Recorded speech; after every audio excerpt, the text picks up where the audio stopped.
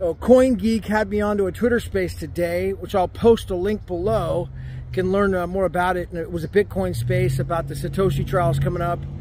And then also I did a great talk with Kurt Walker Jr. from Coingeek right before that earlier. And you know, he has an amazing company called Gorilla Pool. It's mining for Bitcoin. Phenomenal, amazing platform, and a great conversation with him. We've talked about putting together about, he's going to be at the Satoshi trials there in January, and talked about me coming in and doing a, like, part of the media appearance with it. So we'll see if we can put that together.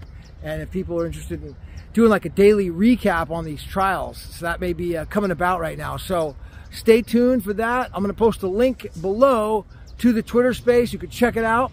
And I'll also post Kurt on Twitter is below. You can follow him and check it out. Definitely a freaking interesting guy. Bitcoin historian. We had an amazing conversation.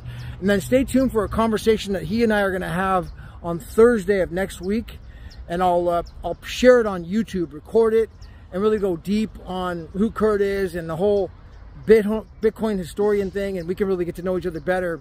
And that'll be on literally a week from yesterday. So I'll post that on YouTube that day, on Thursday, or no later than Friday, our interview with Kurt. So check it out, and check out the space below.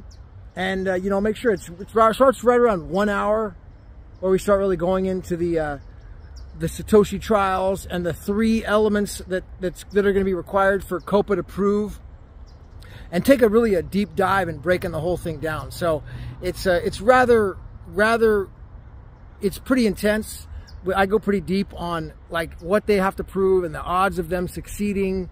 And you know, I think people got a lot out of it. So check it out. I'll post a link here to the space in the thing, and leave a comment, like, and subscribe. This is Gavin Mail. I'll see you at the top.